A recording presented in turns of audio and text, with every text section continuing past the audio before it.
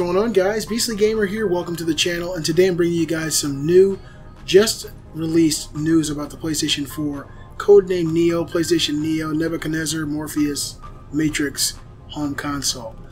This is something a lot of people are excited about.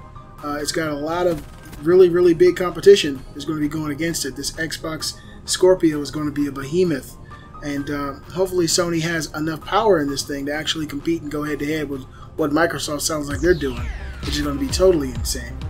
But it's rather interesting what Sony is planning to do with this thing. Now, this information is subject to change, and I'll drop a link in the description. PS4 Neo specifications leaked. What seems to be a confidential presentation for the PlayStation 4 Neo has been made available on the internet. It includes information, its specifications, and developer guidelines, amongst other things. According to the presentation, it uses the same Jaguar cores as the original, sporting 8 cores at 2.1 GHz, making it 1.3 times faster than the PlayStation 4. It uses an enhanced version of the original PlayStation 4's graphics processing unit, as well as promising 36 compute inputs running at 911 MHz, translating into 2.3 times improvement in terms of teraflops.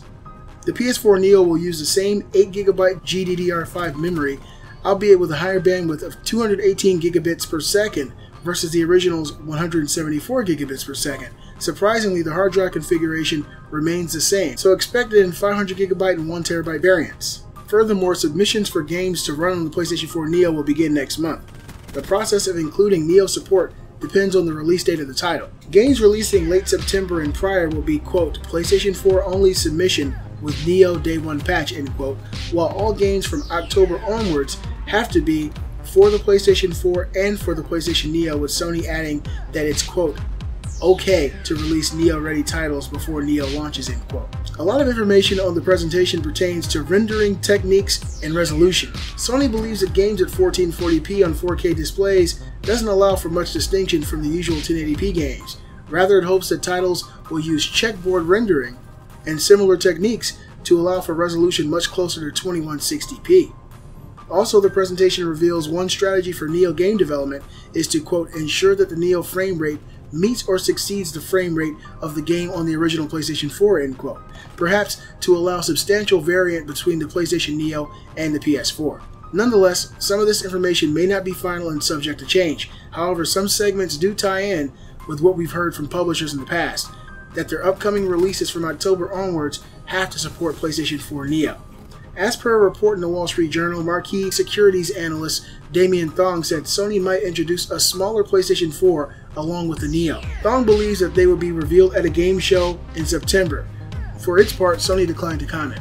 A September announcement for the device would hold ground with what the likes of Eurogamer and French video game distributor Intellect claiming a release this year. While Sony has acknowledged its existence but yet to formally announce it or what it will be called when it finally hits retail, the company has made its point to fans to know that it will not replace the PlayStation 4 in any way. So this thing, while it sounds good, it does. It sounds like it's going to be a slightly better version of the PS4. I don't know if 1.3 times faster gigahertz for the actual cores is going to be that much of a big difference. I don't know. You know, I don't create game consoles. I don't create PCs. But just from what I'm hearing here compared to what Microsoft said, this PlayStation 4 might not be able to go head-to-head with that Scorpio. I don't know if this is Sony's plan for the Scorpio. If it is, it may work out. But when you hear, 6 teraflops compared to the 1.5 teraflops that we have now, that's a huge difference. And I'm hoping that Sony is able to, bridge that gap in power so that we can see, so that we can see Sony and Microsoft go head-to-head when these new consoles come out. Does this sound like it can compete with the Scorpio to you? But from what I heard, Microsoft's console might be more powerful. You guys let me know what you think in the comment section below. Be sure to give a thumbs up and show support for the channel. Follow me on Facebook and Twitter and tell all your friends about me. I'm the Beastly Gamer, and I'll see you guys next time.